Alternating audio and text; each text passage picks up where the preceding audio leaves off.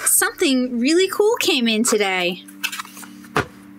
The Brusho I ordered from Dick Blick, and I haven't even opened it yet. And I should have been a smarty, and I should have cut the tape before starting recording,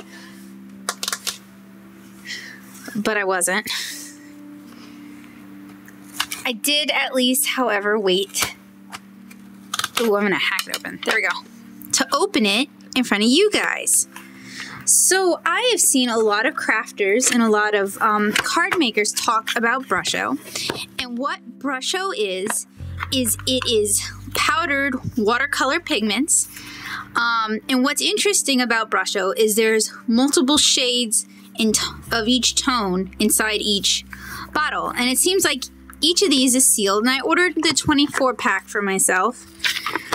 And it comes with a handy instruction sheet, and it also demonstrates some of the things you can do with it. And what I'm most interested in Brusho for is when you sprinkle it onto a wet surface or a damp surface, or you spray water on top of it, because since it has different tints of the same color inside, you're gonna get a lot of variegated color, which I thought would be really interesting. Now, Brusho isn't UV safe, so you do need to seal it, and I'll go over all of this later on when I'm demonstrating it. I mostly just wanted to unbox it for you guys so you could see what you get with the 24, right? Is it 20? Yeah, 24 color set, which is the biggest set they have.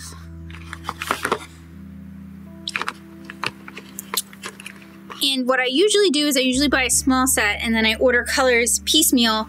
But honestly, I did the math, and to do that, I would have very quickly have come to the same total. So I figured I might as well go for it.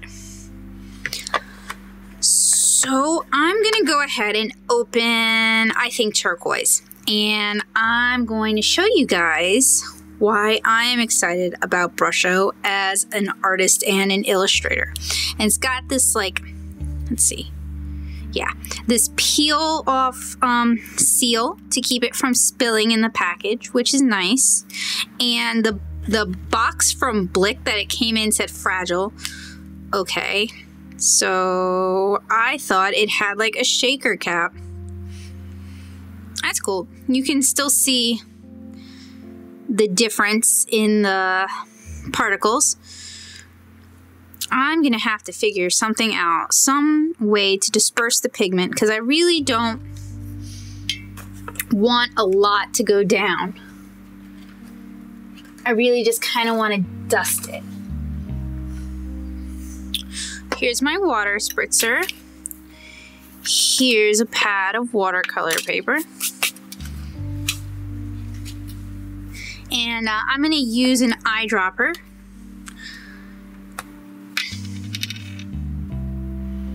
Suck up a little bit of the pigment. And it's really hard to see when you, there we go. There it goes, like lots of it. So you can see there's just a little bit on the paper. Zoom in. And I'm going to cap my Brusho so it doesn't go all over the place.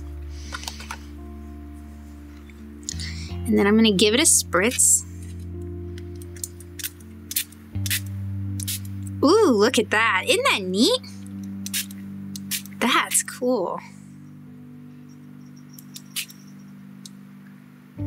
Yeah, that's going to be fun with all kinds of illustration, because I've been looking for controlled ways to add some chaos to my work, and I think that's going to be a lot of fun. So I'm going to let that dry, and I might try out a couple of other colors. This I'm pretty sure would not be very easy to swatch. What I might end up doing is doing, not on this, but on a different sheet of watercolor paper, a big one, doing one of each color in an area, then punching it out and gluing it to the top of the cap.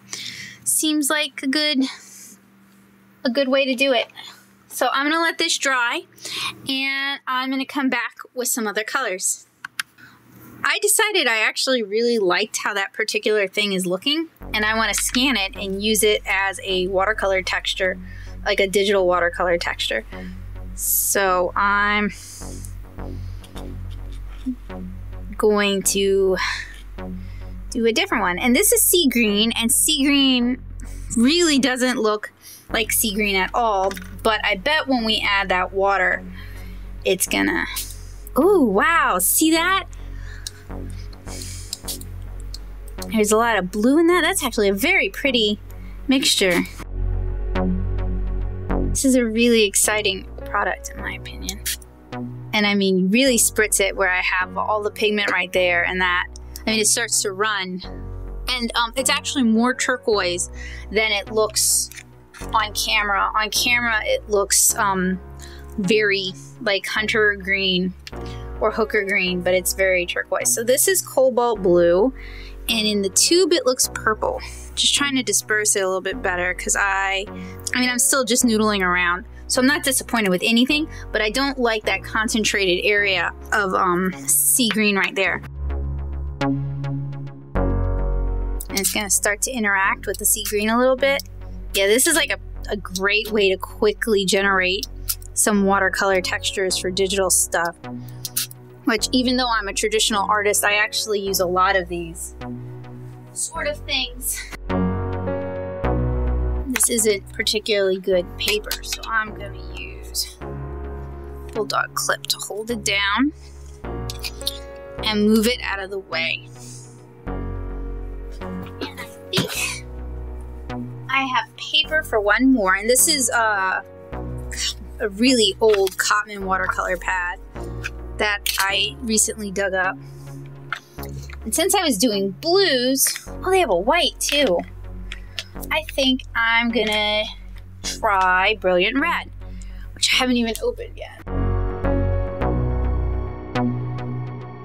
And that's what Brilliant Red looks like in the tube, and I'm sure this will stain your fingers, so be careful. That looks like candy or like Kool-Aid even. And here's a scarlet. And once you get the hang of removing the protective seals, they're very easy. And if you wanted to travel with these, you could probably tape the lid shut. That's what scarlet looks like. And you really want to keep humidity away from this. It's a lot like candy too.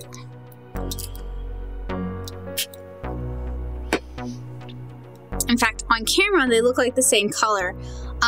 Brilliant Red is a little bit darker. Scarlet is a little bit more of a like orangey red than a dark red. And I actually don't like the reds as much as I like those greens, and those blues were great. The reds are all kind of running into the same color. Might regret doing that because the paper is already buckling a lot.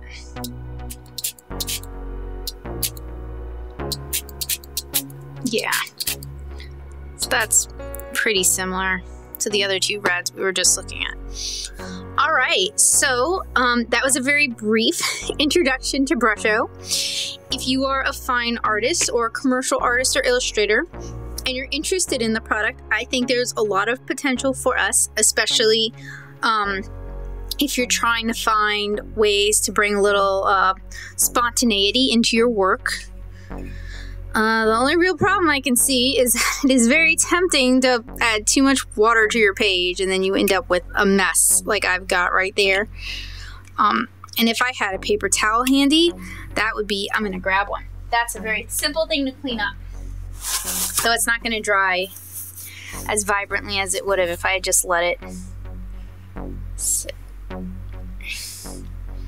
And the Brusho pamphlet says you can paint with them as well. But I really honestly prefer this kind of a a spontaneous sort of thing going on with my watercolor paper. So I'm Becca Hilburn. If you like this video, please hit like. Please consider subscribing to my channel. Hopefully, I will be checking in with you guys soon with a neat Brusho project or two. All right, so have a good evening, guys. Bye.